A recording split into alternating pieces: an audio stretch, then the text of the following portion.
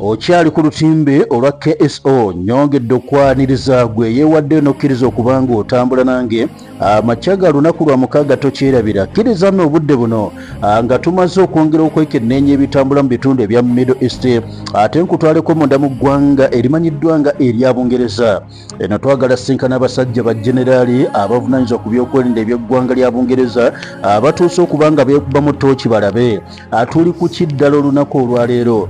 Tuyinza okubanga tumalako n'olutalo senga wajja olutalo olwannamaddala olutali lwakwejubisa nga lutalo lwannamaddala tulina obusobozi okulwaŋŋanga ne tusobola okubanga lwakiri tuluwangula kikikyo.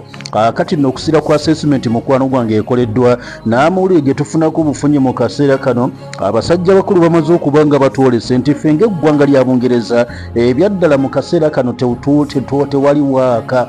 Abasajja batugambye tewali waka tewali vibe tuli awo aganaga kisiraanibwa za ku kyalo. Ani atugamba ebigambo ebyo nkunnyonnyodde nti musajja wa ggwanga lya Bungereza bano bajenerali ab'amagye bakasiza we are not ready to fight.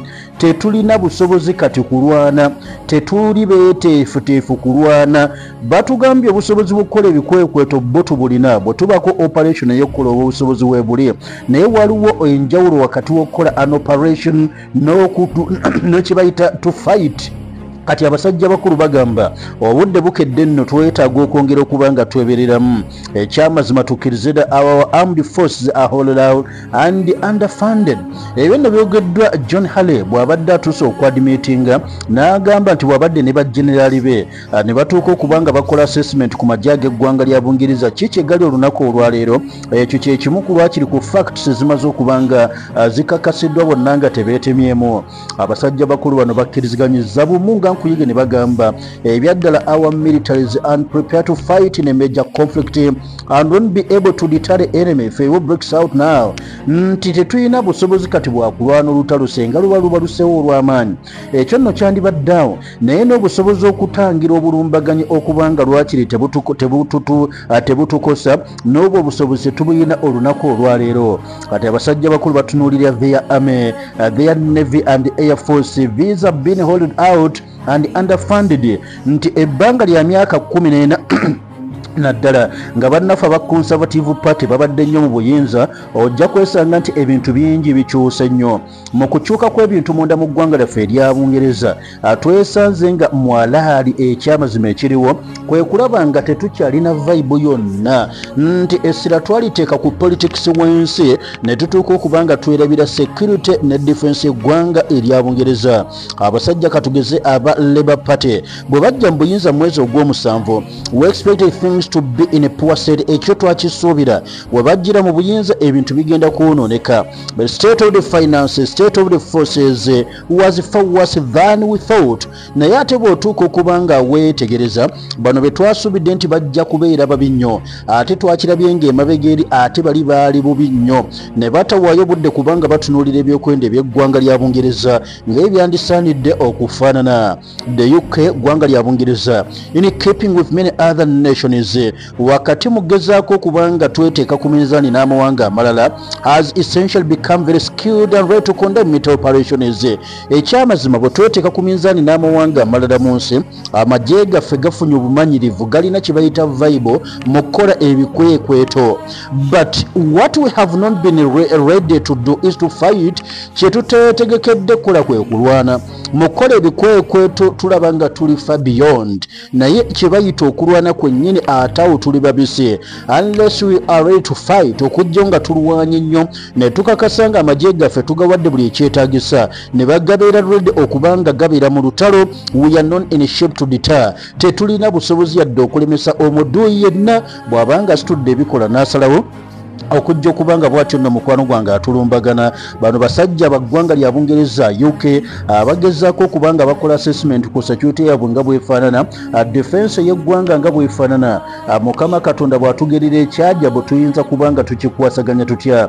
Ajjukira mukwano gwange gw'atugoberera abasajja batugamba this at the heart of the NATO thinking. We have got to not just be capable defend our NATO nations but more importantly we have got to be more effective in the deterrence provide against any future aggression.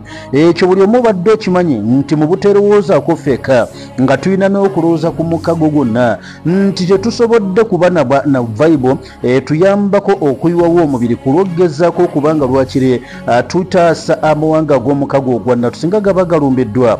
Ate si kyokka wandibadde ogamba nti tuyinza okutaasa naye n'okugezaako okubanga tuziyiza obulumbaganyi bwonna obusobola okubanga buva mu direction yonna okulumbagana NATO ffe ng'ab'eggwanga erya Bungereza obudde buno waaka tetukyalina.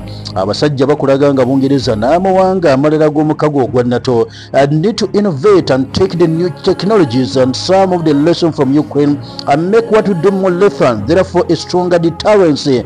Senga tuba twetaaga okubanga tuba n'amaanyi tulina okutwala Ukraine nga mukisa munene gye tuli owabbo bafa bafe waki ekibaawo Barasha atwale naye tukozese omukisa gw'olutalo mu Ukraine twekubemu tooki tulabe tuyimiridde tutya. Twetaaga maanyi genkana ky'okusobola okubanga tuyimirirawo. Twetaaga maanyi ki agasobola okubanga gaŋŋanga obulumbaganye asenga obeera butukoleddwako omulabe yenna. Ajjukira wano babeera boogera ku mulabe abannatu boogera ku ggwanga lya Russia nti senga Russia alumba NATO memba tulina busobozi bwenkana butya okumwaŋŋanga. Kati akugamba ye ng'obweggwanga lya Bungereza nti ekyamazima waaka tewali. Bwe tuba bakola bikwekweto ne tugamba atugende tukole ekikwekweta ejindi tukube kuba oluvannyuma tuddekaye awo tuli balungi era tusobolera ddala. Naye kye bayita okulwana kwennyini okw'olutalo omusajja atugambye nti awo vibe ekyamazima mpaawo. Olwo no batuuse okumugamba abeeko bwatuuka okubanga akomentinga naddala ku statement eza Secretary wa Defense. Omwogezi wa Labour government n'agamba this government will always do what's required to defend the country. UK's armed force are amongst the best in the world and offer a 24/7 defense to the UK, operating alongside our allies and partners to prepare for any event. Kati bano bagamba aba government nti okay bali bali mu security bayinza okwogera ebugi naye ffe tukimanyi nti eggwanga tulirina tukakasa bulungi nti ekikwatagana n'obutebenkevu bw'eggwanga tubulina era tuli bakakafu nti senga wabaawo embeera yonna ebeera etujjidde tusobolera ddala okugezaako okubanga tujjaŋŋanga ne tulwanirira ensi yaffe y'eggwanga lya Bungereza obutaganya muduuyi yenna gezaako okubanga bw'ati atuchallenginga. Omanyi gano g'amawanga tegafaanana nga kale eno mu Afirika ajjojjo osanga nga president yeekamala byonna oyogera otya ku security ng'omugagga tannagyogerako ate nga mu security ye amagye kati ogoogerako otya nti amagye gaffe tegalina busobozi kulwanyisa kkoni utandikira oba tebakuyiwa ebinnyo omanyi omuyaaye gwe kati ebungereza osobola defense minister asobola okuvayo n'akolaga state of the security y'eggwanga n'agamba amagye gaffe tegalina vibe. Kati mu aba gavumenti ne muvayo ne mugamba nti oyo alimba wama tulina vibe esobola okwerwanako naye ng'obyokwenda yagamba tetulina vibe emala.